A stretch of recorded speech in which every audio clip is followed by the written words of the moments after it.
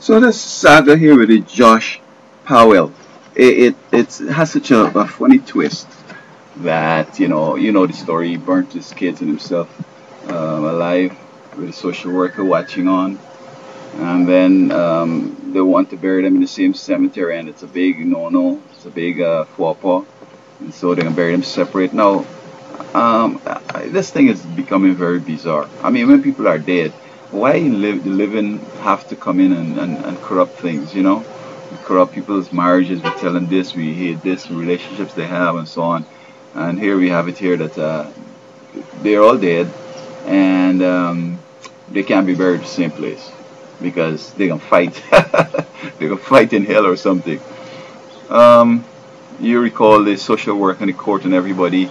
This guy shouldn't have had the kids, but here he's white and maybe middle class, whatever. And so they believed him, and even though people knew that he was evil, they still allowed him to kill the kids. And I don't know if they're gonna have a Josh Powell law or whatever, but these white folks when they do dumb stuff, they end up coming have a law name how to prevent this again. And we have to keep the laws all the time because there are all kinds of stuff people doing and being sort of negligent and incompetent in and so forth. I think it's a stinging rebuke to the court, the family court, and the social services agencies, these home societies for the kids and so on. And I don't understand how people just be falling in love and they're so inseparable, and then they end up fighting, and then they hate each other to that level. It's like, I mean, it's like, why? And a lot of it has to do with sort of they start having relationships since before they could even walk.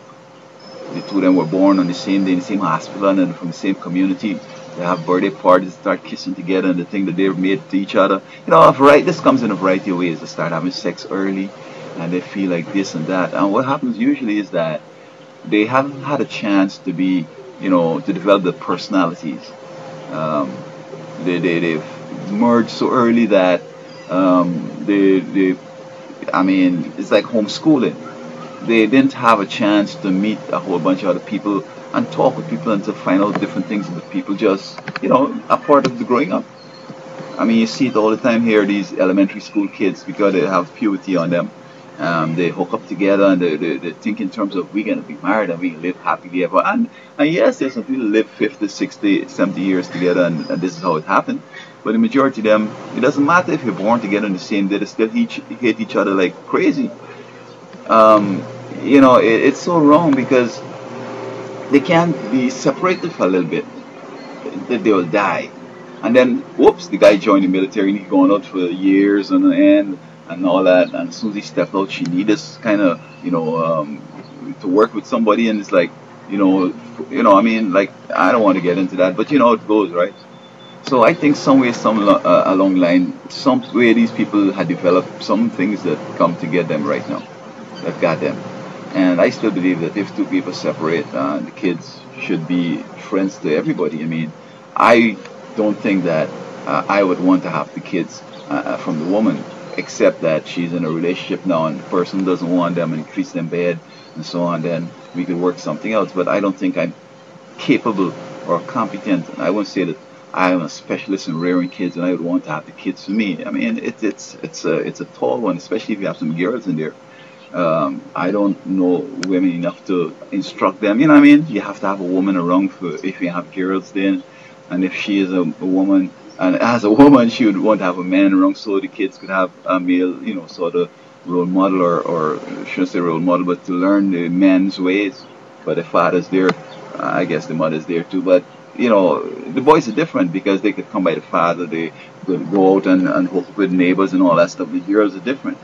They can't go out by neighbors and hooking up with them and brothers, the father, they want to do them stuff and so on. So they should work together. They don't have to make the kids suffer. But here it is that he kills all the kids and he feels like, yes, I'm gonna really get her, make her unhappy. It's like, just be happy, man.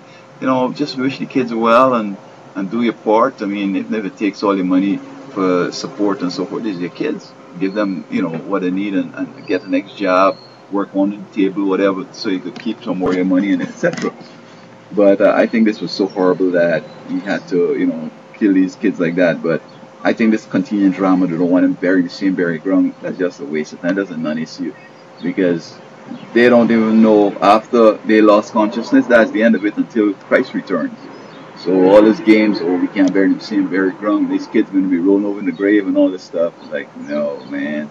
It's just we trying to sort of project our evil intents now on dead people, you know. So it's a tragedy it happened, but you got to blame those folks that made the decisions like that. On the other hand, too, I mean, yeah, what gives them these character flaws, man, that they got to hate people like that?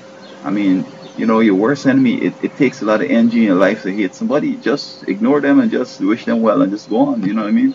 And on the other hand, I mean, why would I say, I need this wife, if I don't get her, I'll die. Oh, Lord, man, there are a lot of women out there, bro.